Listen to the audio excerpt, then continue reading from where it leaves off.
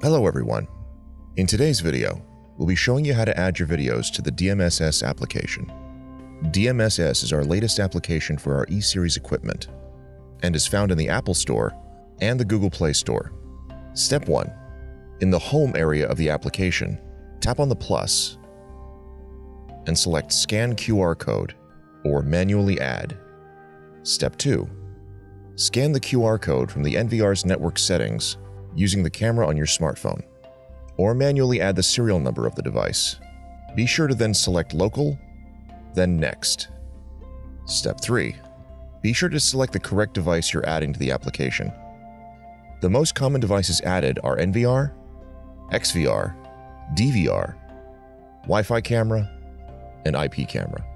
You can also tell by the SKU of the device or looking in the Information tab within the main menu of each device. Step 4. You'll need to name the device you're adding and enter the correct username and password used to access the device.